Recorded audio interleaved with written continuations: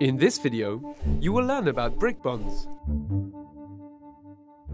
In masonry, a brick bond refers to a specific pattern of arranging bricks to ensure structural stability. It is determined by the position of each brick in every successive course of the wall. Here are a couple of useful words to learn. A header is a brick laid horizontally, with its smallest surface toward the front of the wall. A course of headers is one in which all of the bricks are laid widthwise. A stretcher is a brick laid horizontally, with its longest surface towards the front of the wall. A course of stretchers is one in which all of the bricks are laid lengthwise. A mortar bed is the layer of mortar on which a course of bricks is laid. A perpend is the vertical layer of mortar at the joint between two bricks. They ensure that bricks in the same course are held together.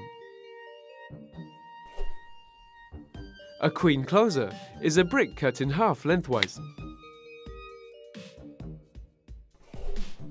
The quoin is the corner brick where two walls intersect.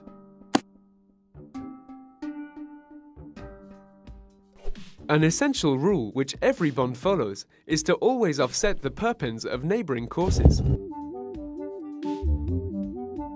This spreads the load evenly, preventing the risk of structural failure.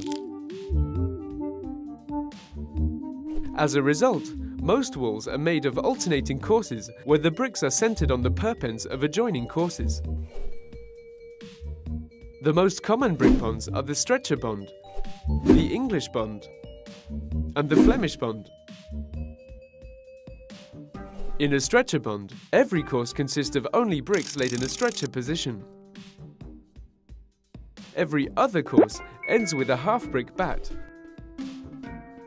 or one half of the protruding stretcher from the same course of the next wall.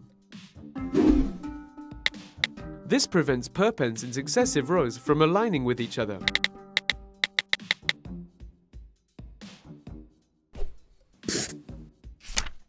The stretcher bond is usually used in walls bearing lighter loads, such as partition walls.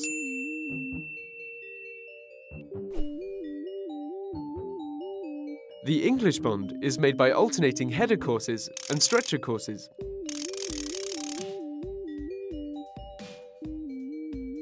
A queen closer is placed in second and penultimate positions on header courses. This type of bonding is considered to be the strongest and is used to build load-bearing walls of all thicknesses. The Flemish bond is made of courses of alternating headers and stretchers.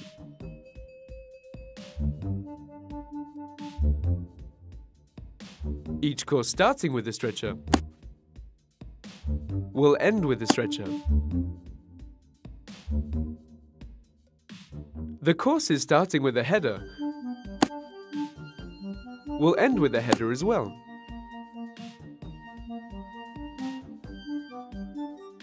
These courses also contain a queen closer in second and penultimate positions.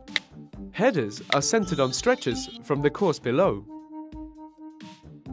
The Flemish bond uses more mortar as it contains a larger number of joints. You now know how to identify the different